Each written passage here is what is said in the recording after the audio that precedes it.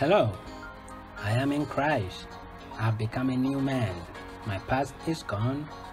My new life in Christ has begun. And the new me is being unveiled through the knowledge of my Creator.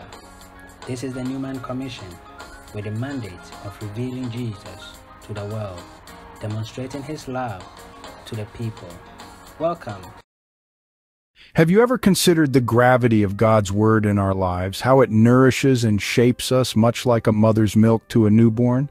When we embrace Jesus as our Lord and Savior, an extraordinary transformation takes place. We are born anew into God's family, becoming His children. This rebirth is not of natural descent, nor of human decision or a husband's will, but born of God. This divine birthright comes from the enduring, imperishable Word of God. Imagine a newborn refusing its mother's milk. It's unthinkable, isn't it? That child would not survive. In the same vein, having been born through God's Word, we must continually nourish ourselves with it or face spiritual starvation. Being part of God's family, birthed by His uncorrupted Word, our growth into spiritual maturity depends on this same Word. It's a thirst we must quench, a craving we must satisfy. Our new existence is eternal, born from the enduring, living Word of God. Much like newborn infants seeking their mother's milk, we too must seek and crave the spiritual nourishment of God's Word. The Scriptures tell us to yearn for the milk of the Word, to grow up in our salvation. Without food, a baby cannot grow. Similarly, without the Word of God, we cannot grow in the knowledge and grace of the Lord Jesus Christ. As we immerse our hearts in the Word of God, we grow from the increase that God provides. It's vital to cultivate a relationship with God through His Word. The Scriptures are God's inspiration, the means through which we mature into our salvation in Christ Jesus.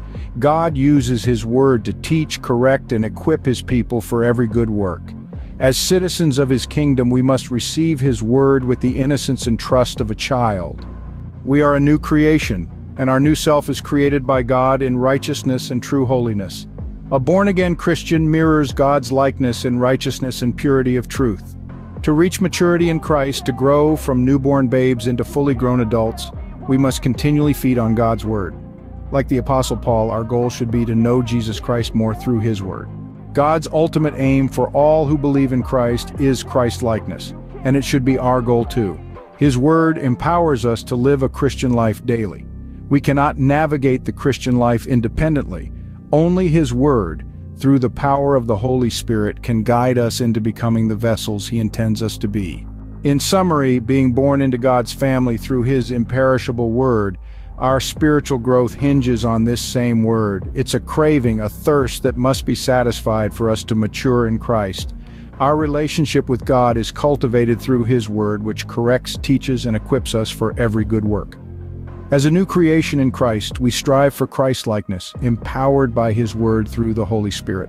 So let the Word of God be your daily nourishment, your spiritual milk, and watch as you grow into the person He wants you to be.